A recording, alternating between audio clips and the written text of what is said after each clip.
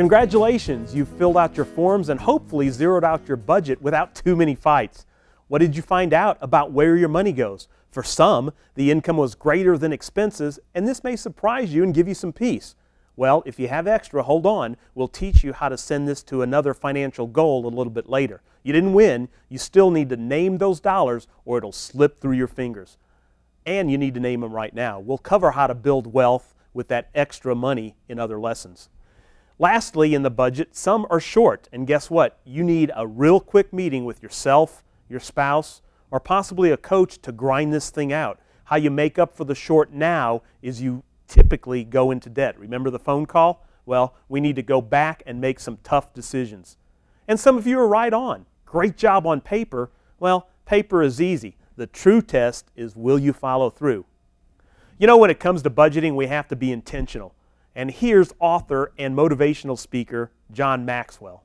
A life-changing experience for me back in 1973 as I'm sitting down with a guy named Kurt, and we're at the Holiday Inn in Lancaster, Ohio, and he asked me, he said, "John, what's your plan for growth?" I'm just a kid. I'm just in my 20s. I don't even know I'm supposed to have a plan for growth. I'm embarrassed because I don't have a plan for growth.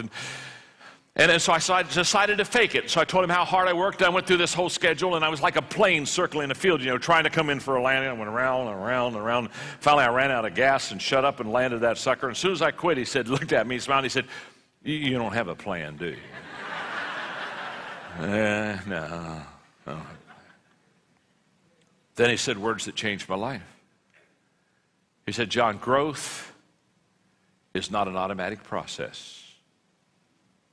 If you're going to grow, you're going to have to do so intentionally." Maxwell is talking about life-changing experiences. And if you've never done a budget before and you got it close to balancing, hopefully you now have a feeling of control over your money rather than money having control over you. If you got that feeling, do you think that's a life-changing experience? Absolutely. Did the budget really take that long to do? I mean, come on. Was it really hard? No. Is it important? Absolutely. And you know what? The average millionaire can't tell you all the details of online gaming and TV shows, but they can tell you where their money is going every single month. So our challenge to you is stick to the budget, do the budget, and simply do something.